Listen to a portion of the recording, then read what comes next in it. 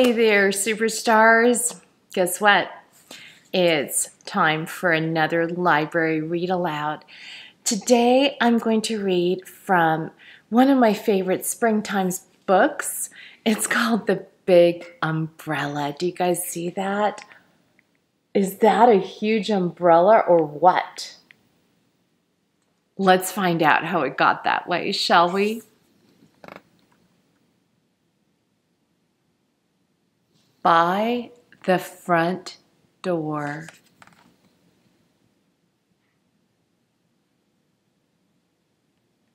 There is an umbrella.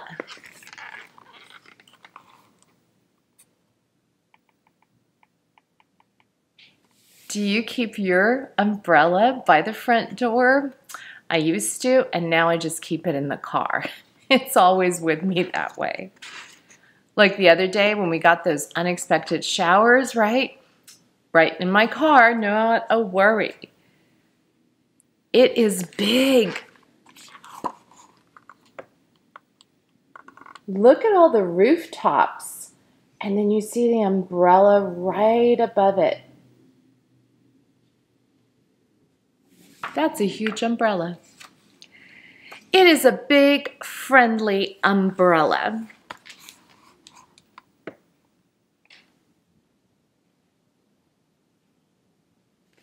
Do you guys have a big friendly umbrella? I have a pretty big one, and when I'm on duty by the back gate of Matthews, when it was raining, I had all these students under my umbrella as well. We wanted to stay dry. Oh, it likes to help. What's that coming down? We see sunshine and oh, leaves are coming down. That can happen when it starts to rain sometimes, right? In the fall. It likes to spread its arms wide. Oh my gosh. Look at that.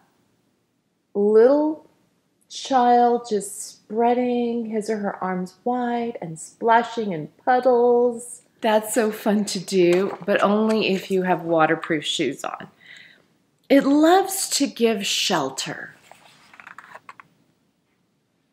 Shelter, class, is another word for what? Something that protects you, keeps you safe, right? In this case, it keeps you safe from rain. It loves to gather people in. Oh my goodness. What do we have? 1, 2, 3, 4. Looks like 4 little children are underneath the umbrella. I love the one that's the ballerina. It reminds me of my daughters. Their dance teacher would have been very mad if they went out in the rain in their ballet shoes. That's a big no. It doesn't matter if you're tall. Ah, that reminds me of Big Bird, right? Look at those big old feet. Or hairy. Looks a little like Chewbacca to me from Star Wars. Or plaid.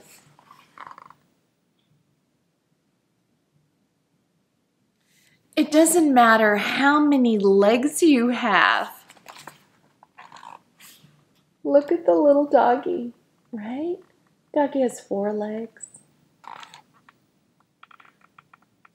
You guys met my dog Bex in that last video.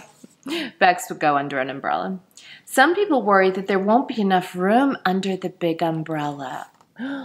My gosh, look at how big it is now.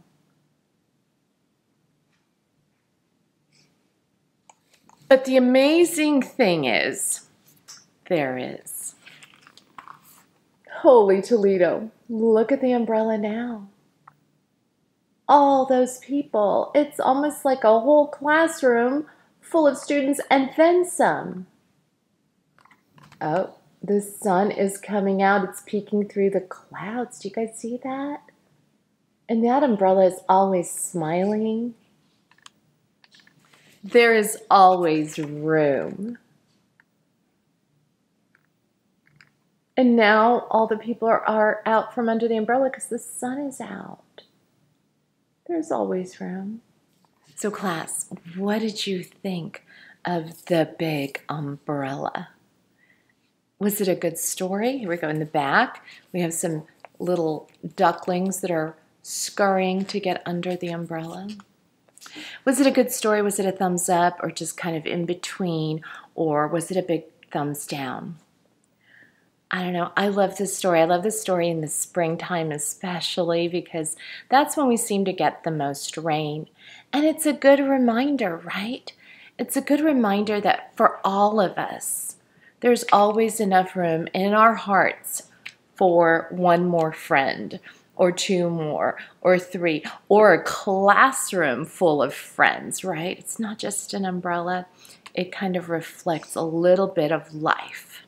So superstars, I hope you have an amazing week ahead, and I will see you next week with another story. In the meantime, if it starts to rain, get out those umbrellas and make sure that there's lots of room for friends. I'll see you next week. Bye.